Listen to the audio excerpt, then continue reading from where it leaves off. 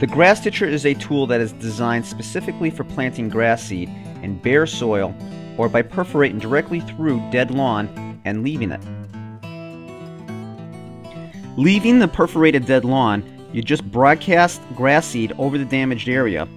The dead thatch acts as a protective covering, shading the seed and retaining the moisture for maximum germination. Then just water for the next 10 to 20 days until the seed germinates. The grass seedlings grow through the dead lawn. The grass ditcher recycles the dead thatch and the existing soil, requiring no additional amendments for excellent lawn repairs every time.